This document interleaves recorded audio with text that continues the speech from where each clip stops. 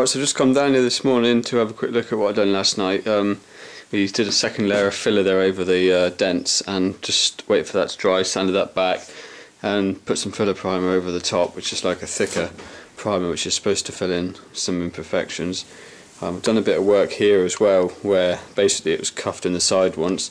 I've pretty much smoothed that out best I can. You're probably wondering why I'm spending so much time around these back two corners, but really that's the main damage on the whole car. Like the rest of it is actually quite straight. Well, the door wasn't, but I've changed that, and the bonnet wasn't, and I've changed that too. So I'm just trying to get these dents out really before, and then I can go over the whole car. So I don't know how well the camera will pick it up, but you can see we're back to an original body line there. There's a slight high just up through there, which I still need to try and take out. Hopefully I'll be able to. In fact, that one there is actually filler, so that will definitely come out, so that shouldn't be a problem. And around the other side, this is really where the major damage was. It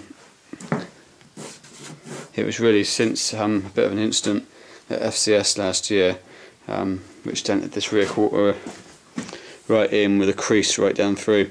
I'm actually quite impressed with how well we've managed to get that out, really, considering I certainly haven't ever really done any body work before, so this is just sort of learn as we go here. So yeah. What's happening here, and Darren? You probably don't really want to know, to be honest. I'm just failing, basically. Doing a bit of a fiberglass job here, boys, so obviously the paintbrush is the ideal steering device. Oh no, engine oil contamination. Oh, oh, for fuck's sakes. Nice. Right, could you just bring those extra bits of fiberglass? What we're doing is we're attempting to smooth over these holes, and apparently I've already applied one piece. Can I see it? Probably not from there, but it's kind of here. Can just in there. That one there is actually fiberglassed over. Oh fuck. There we go. So that's a secondary layer. Well, we'll put two layers on, and then we'll give it a poke after a bit and see if it's Oh, she's got caddy bumpers on, mate. Okay, so as you saw a minute ago, we've been doing a bit of fiberglassing. The idea is we're hopefully going to try and smooth out these rub strips, or actually not the contour line here, but the actual holes that hold the rub strips on. So rather than just filling it up with filler, I've put some fiberglass sheet behind, which is hopefully going to then support the filler. I'm not really sure. Like, body work is really a novelty. Like, this whole thing really is all a bit new to me. So you can see I've just literally layered fiberglass sheet all over this side of the door. I've got no idea if this is what you're supposed to do, but I would think it's going to work. It seems to go very hard, so I think it'll be okay.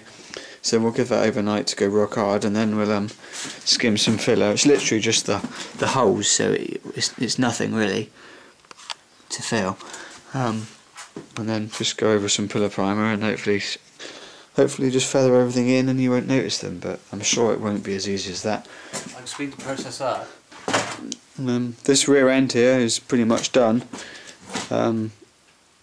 I can't really remember if I filmed before, but there was a huge dent in this back quarter.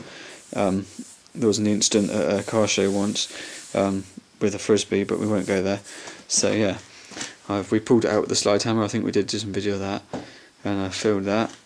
Also gone around the back, filled those ridges in. What the fuck was Chris fucking set fire to? It's stinking. And there's a dent in this quarter as well. Got that one smoothed. There's some issues here. I'd like to say I've got it smoothed, but what I've really done is smoothed it to the best of my ability. It's not anything like perfect, but better than it was. I've got rid of the nasty kinks and stuff, but you're never going to get that right unless you're into your bodywork. So that's that. Been doing a bit of filler priming and some filler on the roof, where the aerial's been smashing the shit out of the roof for the last 3 years. So that's gone off. So yeah, that's what's kicking off there. Right, I've just rubbed it down with some tack rag things here to get rid of the dust and the shite. So I'm going to mix up some filler now. It's amazing when you start rubbing your hand over the bodywork how many imperfections you feel, even though you can't see anything wrong with it. So you can see I've just filled a few small areas here. Actually that there isn't filler, that's just where I've sanded back a bit of a scratch. See there's another one there, which you can actually see that one. So yeah, I'm going to come in here with some filler now. Can't really see, but basically it's fiberglassed all behind all these holes, which I'm hoping is going to support the filler and prevent the filler from sinking and looking shit, but it might not, who knows. Yeah, you can see I've got some filler applied to that door there now, so I'll give that time to set off now, and then we'll see if we can sand it back and see what's going on. They all seem to be bulging a little bit. I'm a little bit worried that I've kind of trapped air. You don't have any tripods?